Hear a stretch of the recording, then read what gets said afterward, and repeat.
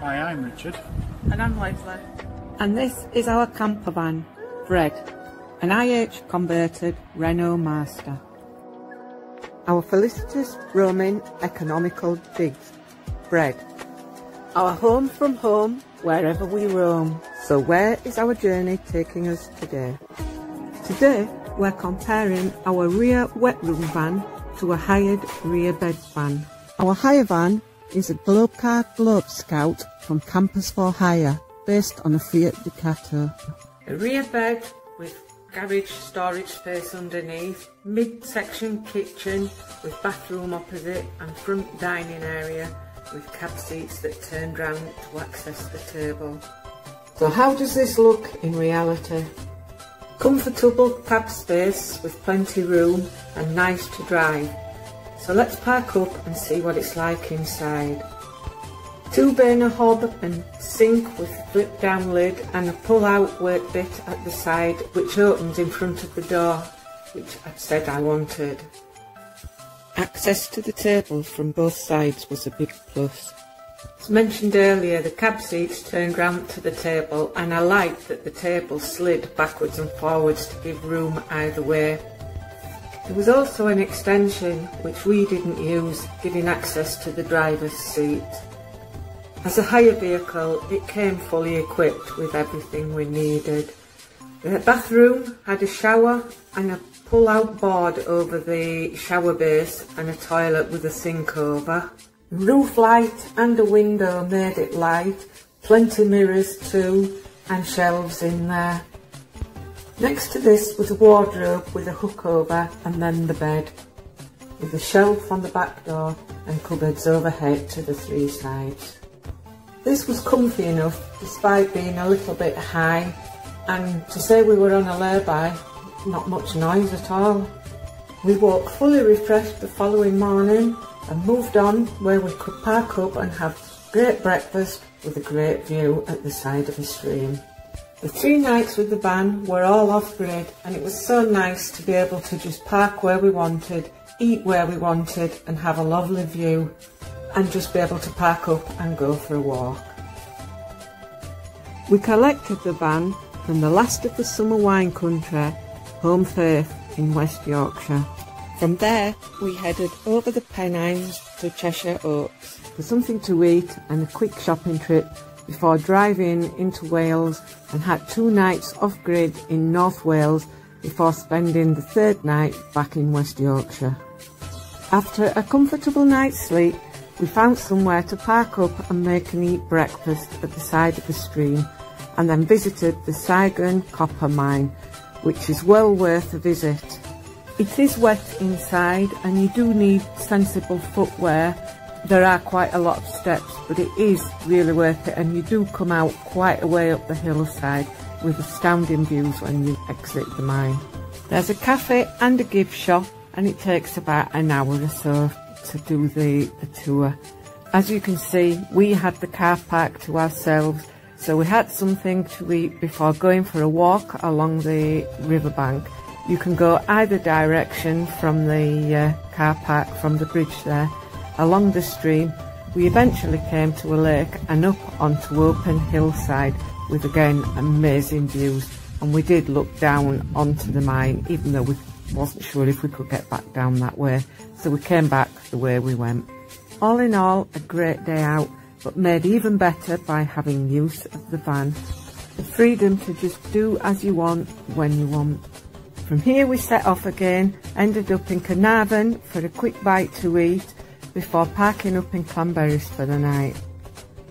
Following morning we walked all the way around the Clanberris Lake, and after another great day spent in Wales, left the Welsh snow and headed off back towards the Pennines and over into the Pennine snow, and had a pub stay over in a car park there and a great steak night before taking the van back the following morning.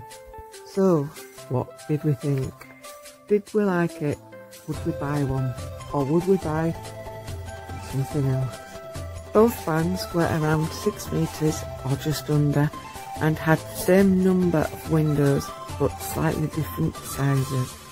Both were a medium height too. However, The Fiat had 4 seat belts, made a big difference, although this came at cost to floor space, but would be handy for taking the grandkids away or just eating. However, the Fiat had less kitchen space and less floor space around the kitchen for cooking for more.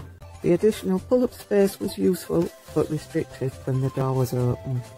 The biggest problem was access to the loo, especially when someone was cooking. That was a big problem. It also made it slightly darker having the loo in the middle of the van. A large roof light would have been nice, like the one over the bed area, making that a bit lighter. Access to the bed was limited too, and also a bit high, although I understand this gave more garage space, but there wasn't much room for getting in and out of the bed or up through the night. The bathroom itself was adequate. I liked the pull-out floor tray on the shower.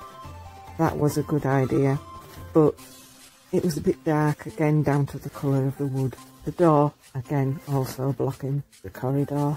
All in all then, even though it was the layout I thought I wanted, and although I loved the lifestyle, I hated the van. It was so dark, constrictive and cramped. Lots of little things, but I hated the van.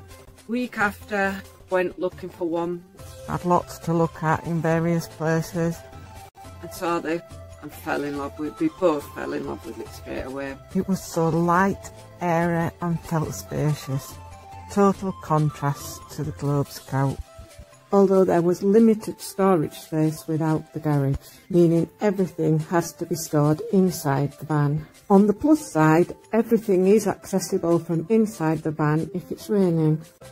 A big consideration must be the number of belted seats required. Both vans were clearly only aimed at 2 people sleeping, with extra seats for travel use only. Once again at the cost of floor space, which was one of the deciding factors for me. And I liked the fact that this little coffee table could double as a workstation or eating table, along with a drop-down kitchen workspace table, thereby allowing the floor space without the need for the big table, which we tend to use outside.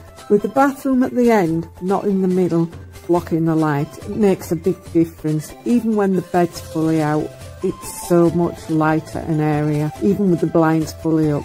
One thing I didn't want to have to do was get out of the cab and into the van through the side door. I wanted to be able to just turn round and be able to be facing the van if it was bad weather. The layouts are endless, as are the size of the van, so the best thing I can suggest is try before you buy. Write a list of things that are important to you and things you don't think you want. Do you need to transport various things? Do you have children? Are seat belts on more than 2 seats important? Boot space, floor space, light, it all has an impact. Kitchen space, will you be eating in there a lot or will you be eating out? Do you need a toilet and a shower? If not, go for a smaller one. Will you be parking on site? Will you be off-grid? Do you need solar power, USB charging sockets, or will 12 volt be okay? Do you need hot water? Do you need seats that turn round, bench seats?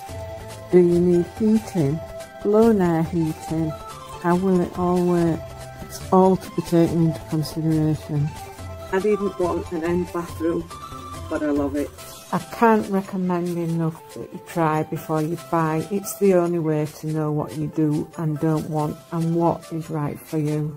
Thanks for watching. Hope it's given you some tips if you're looking at buying a van, and good things and bad things about this particular one. Thanks for watching. I hope it's been of use.